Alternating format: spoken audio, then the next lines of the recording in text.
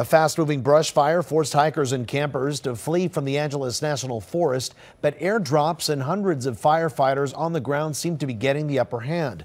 The so-called Tecolote fire is burning where San Gabriel Canyon Road meets East Fork Road in the forest north of Azusa and Glendora.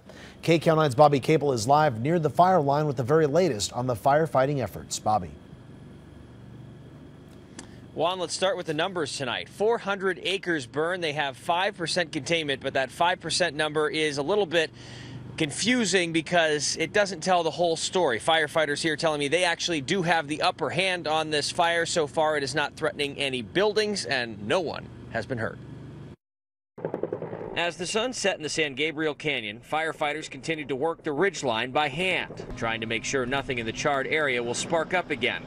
This afternoon, this was the scene as a fire swept through the canyon, roaring up steep mountainsides and forcing evacuations of campers and hikers who came out to spend the warm weekend afternoon in the Angeles National Forest. And they're going to be working overnight to make sure there's no flare-ups that we have to take care of. Nathan Judy is a spokesman for the forestry. This fire first started, it was raging really quickly. It went from 10 acres to 20 acres to 100 acres within 10 minutes. When we first seen it, it was just the smoke was coming up, and about an hour into it, we could see the flames cresting the hill. Jason Konkzak was one of the many evacuees. He's part of a large group of off-roaders who come to the canyon every Sunday. Today, the flames forced them out as Highway 39 was shut down. Earlier, that road right there was blocked off to traffic, and so we just aired up our tires and came up, and now we're going to leave. Fire crews attacked the blaze from the air with 4 helicopters and 6 tanker planes dropping water and fire retardant. Those flights will continue as needed. We were able to hit really hard with the aircraft that we had in the sky today, and then with the boots on the ground in this evening,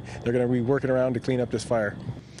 Now, Highway 39 remains closed even at this late hour and will be for the foreseeable future. There was actually a second small fire that sparked up down in a creek along the 39 earlier this evening. That too was snuffed out quickly. As for the cause of both of these fires, they are both under investigation tonight. We are live in the Angeles National Forest. Bobby Capel, KCAL 9 News.